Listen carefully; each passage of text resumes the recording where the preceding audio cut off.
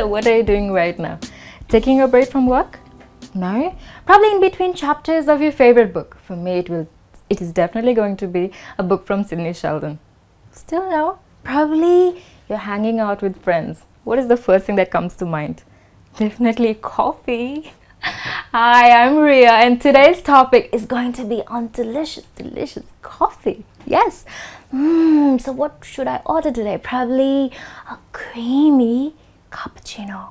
No. Probably a milky latte. No. Probably just to erase those cobwebs of sleep from my mind, it's definitely going to be a shot of espresso. These are the terms that you actually come about, okay, when you think or when you talk about coffee. So today we're going to actually talk about all these terms that you might hear probably when you're going to baristas, or probably at cafe coffee day, or just hanging out with your friends at home. You might come across all these words. Yes, maybe you don't know the meaning. That's okay, we'll discuss today. All right, the first word that we can talk about is cappuccino. You have always ordered, probably that is the most favorite, I think, cup of coffee that people order. All right, in baristas or in cafe coffee day, any coffee shop for that matter. All right, cappuccino. What does it look like? It's actually a coffee that has got foam on top. Yes, and it is served. All right, it is served in a glass on a saucer. All right, so it's served in a glass on a saucer, and it is made from foamed milk. All right, and I'm sure you have noticed these days the coffee makers are so artistic. They actually make these beautiful decorations on the foam in that coffee. All right, so I'm sure this is one of the favorites of many, okay, ordering cappuccino. And do you know that it actually comes from Italy? Well, this may come from Italy, but when were the Americans behind? They came up with latte. Yes, that's how you pronounce it, latte. All right, now how is this different? This is actually made from regular heated milk.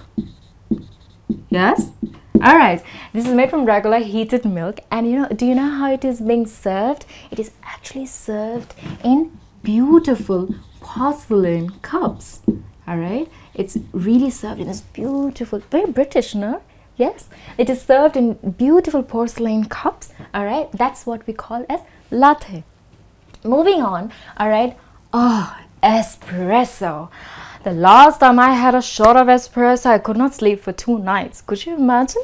Well, espresso is actually made in a coffee machine. All right, this is made with minimal water, very less, nearly boiling water, which goes through pressure because the coffee makers actually add this really freshly ground coffee, or sometimes just coffee beans. All right, and it's actually in a shot. All right, so you just have a shot of espresso. Moving on to iced coffee, but before that, do you know that all these 3 items are actually hot? They're hot coffee, but the 4th one is not. All right, iced coffee, this is actually made with cold ingredients. All right, that's how we differentiate from the other coffees. All right, this is cold. Now mochaccino, my favorite. This is hot though. All right, this kind of coffee is hot, but do you know what is different? It is a form of latte, but it has got a hint of chocolate. So yum. All right, so mochaccino, I'm not so sure whether there's there's a lot of people who actually order mochaccino, but this is absolutely delicious because it has got a hint of chocolate. Okay, so these are the type of coffees that we usually order at coffee shops. Have you ever heard of drip coffee? Well, the people who are totally I think coffee addicts will love this coffee. All right, this is actually made in coffee machines. Okay, when you enter a coffee shop, the only thing you can smell is this lovely coffee beans. All right, brewing of coffee beans. It's absolutely lovely. So when you're making drip coffee, and sometimes people actually prefer to make it at home as well, they ground fresh coffee beans, and then they add it to water and they make it in a coffee machine. Okay, it takes a bit of time, but it's a lovely brew, and people love drinking that coffee, especially for coffee addicts. Yes, all right, now moving on to coffee aficionado. That's quite a huge term, isn't it? Even it's an absolute mouthful. But coffee aficionado is a term, is in a label given to those lovely coffee drinkers who are absolutely they love their coffee, and they're out there to get the right beans. Can you imagine? There are people out there who actually go for the right beans, the right brew, okay? And they sometimes they buy this lovely coffee beans and they ground it, they crush it themselves, right? Just to have that lovely cup of coffee. Now these people are just not normal addicts, okay? They are kind of humanitarians as well, okay? They kind of go to that length of buying coffee from those farmers who actually grow coffee in a very humanitarian way, or if they are paid well, all right, they are treated well, the farmers are being treated well, from them only do these people buy coffee. How lovely is that? Isn't that actually a noble thought? Moving on to this, do you know that these people actually think about whether how the coffee beans are actually roasted, whether they are lightly roasted or they are darkly roasted. They actually have different taste. Who knew? Well, we only buy ground coffee in bottles. That's all that we buy, right? But these people, the addicts, they actually go for whether the beans are light or whether they are dark. Caffeine habit. Do you know if someone who has got a caffeine habit, actually caffeine is a stimulant, okay? Now this might have a negative or a positive effect on your health, all right? People who have like a caffeine habit, they might actually go through calcium deficiency. Who knew? All right, we just love drinking our cup of coffee, but it might be harmful in some way or the other, all right? Now people who are into caffeine habits, actually they always require a caffeine fix. Now who knew about this term? Okay, now when you have a caffeine fix, all right, that means you regularly need coffee. Everybody, it's like you're addicted and you really need that caffeine fix. All right, now let's go into the next term, which is wired up. Do you know what wired up actually means? All right, this is an aftermath, okay? When you don't want to have an aftermath of caffeine, okay? When you drink a lot of coffee, isn't there a different kind of feeling that you get? It kind of increases your metabolism, but you have this kind of queasy kind of feeling. You feel a little weird, maybe a little hyperactive as well, right? Sometimes I remember when I used to study a lot, I used to drink 4 or 5 cups of coffee, and after that everybody used to stop talking to me because I used to get angry. I used to go through this behavioral change, all right? So sometimes people get wired up. I know I used to. So if you don't want to get wired up, if you don't want to have that aftermath of having a lot of caffeine, what do you do? You get a decaf, all right? Now, if you talk about decaf, majority of you might not know, okay? We have coffee that has got caffeine in it. Decaf actually means that there is no caffeine, all right? This is the opposite of having caffeine in your coffee. So no caffeine in a decaf coffee. You can usually get it at any of the coffee shops, all right?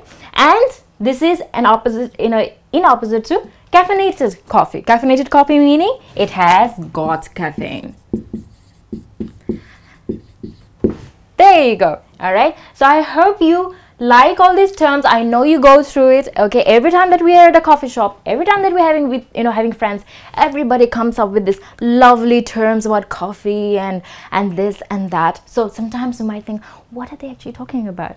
These are the meanings, okay, of these words. I'm sure you listen to them, you go through them, all right? So now you know what their meanings are. So you can also use it properly in your vocabulary whenever you're talking about coffee.